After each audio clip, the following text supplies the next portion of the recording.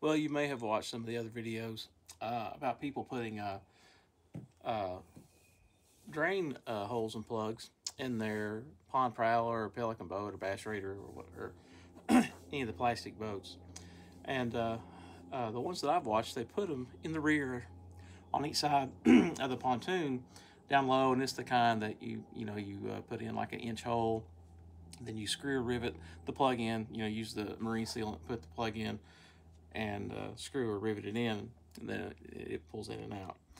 And I was going to do that because I'm probably like a lot of you. I've bought this boat used. It's about 6 or 7 years old, and it's got a little bit of water in it. And I guess it's hard to keep them out of it.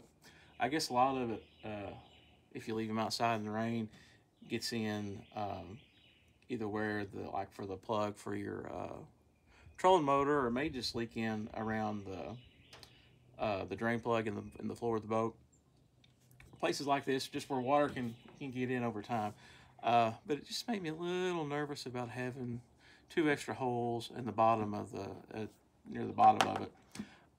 It's always underwater when you're out on the lake, and they probably may seal fine. Those guys may not have any trouble, but I just got to thinking about it, and I thought instead I would go to the front of the boat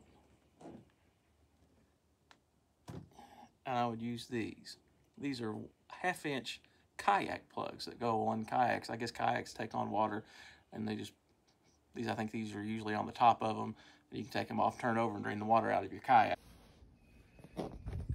Just kind of grab it, pull it out. That's what it is.